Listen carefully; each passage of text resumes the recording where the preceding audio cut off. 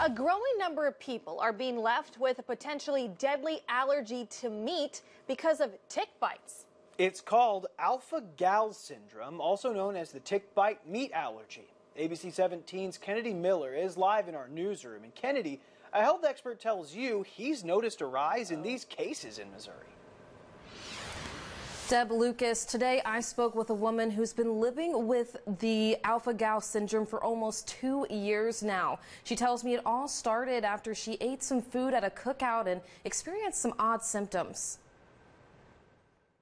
It was a 4th of July weekend and had a bacon cheeseburger for dinner, and then in the middle of the night I woke up with hives, like all over my body. A month later, Mary Daly would never have predicted she'd be diagnosed with alpha-gal syndrome, which would have a dramatic impact on what she was able to eat. Beef, pork, dairy, and there is no medicine for alpha-gal, so you really just have to change your diet pretty dramatically.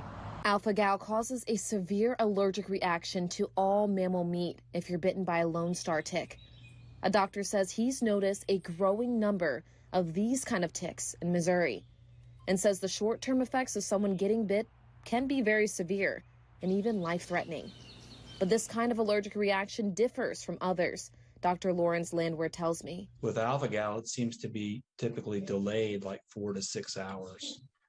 So oftentimes people will wake up in the middle of the night and be all broken out in hives and have stomach cramps and vomiting and stuff. And it's sort of a mystery as to what it is. But at least both Daly and Dr. Landwehr can agree there are ways to avoid catching the virus, but it can be challenging as we head into hotter months. Make sure you're wearing light clothes, check for ticks anytime you've gone outside.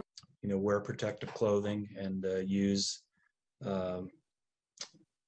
chemical deterrents, sort of insect repellents and so forth. And Dr. Landwehr says he's treated at least 3 people every week for alpha-gal syndrome. Reporting live in the newsroom, Kennedy Miller, ABC 17 News. Experts say some people with this condition have been able to eat meat and other mammal products after 1 to 2 years if they haven't been bit again.